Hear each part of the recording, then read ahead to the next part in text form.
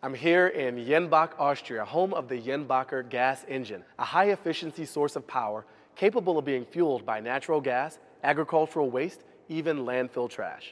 You ever look around at all the incredible technology in our world and think to yourself, how in the name of science does all this work? Me too. I'm Baratunde Thurston, and this is GE Masterclass.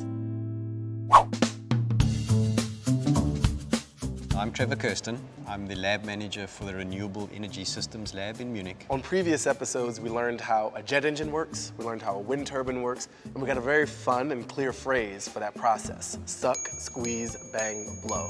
Can you explain how a gas engine works and how it differs from that? It's got three similar steps. Okay. You suck, squeeze, bang. Okay. But this last step is different. It's kind of twist. Suck, squeeze, bang, twist. Correct. I like that.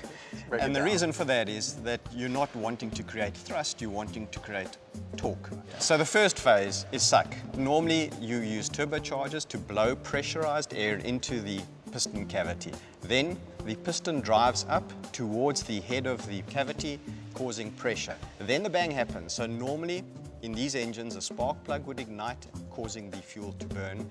That converts to a lot of pressure, a lot of heat, which drives the piston down and then rotates the crankshaft, which is the twist phase. I understand this engine can be powered by various types of trash. What sort of trash can you feed the Jenbacher? So any trash that has the ability and the biological content to be digested to convert it into a methane or a burnable gas can be used. But it can come from a source where it's just been thrown away. So for example, in a landfill, it could be the waste of a farming production. So when you pick your corn and you're left with all of the husks, you can convert that husks into bio-waste. What about sewage?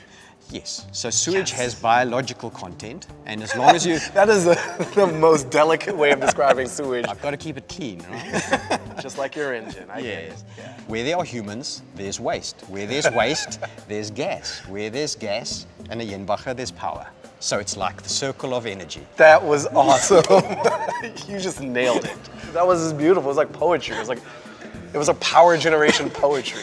We've got to get smart around how we manage our resources. The world is a finite place. We have a finite forms of energy. We therefore must make sure that we do use that energy wisely.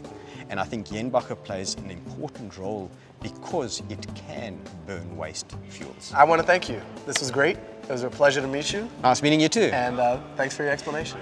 So what I need you to do now is just keep clicking for more science. That way.